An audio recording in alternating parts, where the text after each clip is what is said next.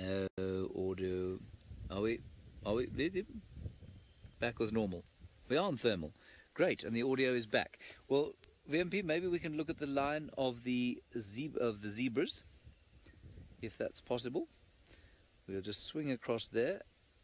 And of course, you can see now how wonderfully useful this tool is in the night time. Isn't that cool?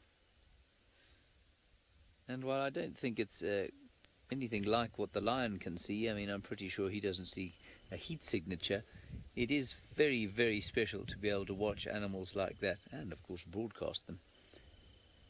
And he's biding his time now as night starts to fall.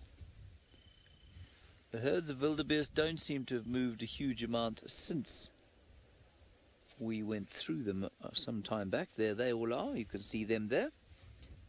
Isn't that cool? And look at the warmth of the rocks on the top of the mountain there. And it looks like a city. It's not a city. Well, it is, I suppose, in a manner of speaking. It's a city of wildebeest.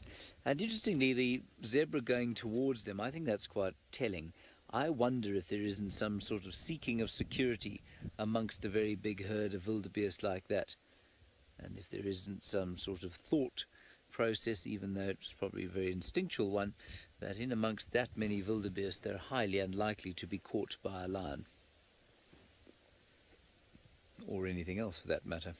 There is, of course, somewhere in amongst that lot, a leopard who has stashed a piece, or not a piece, an enormous carcass, not an enormous carcass, a large carcass of wildebeest in a tree. So we might pop back there later, but I think for now we're going to wait and see what this chap does.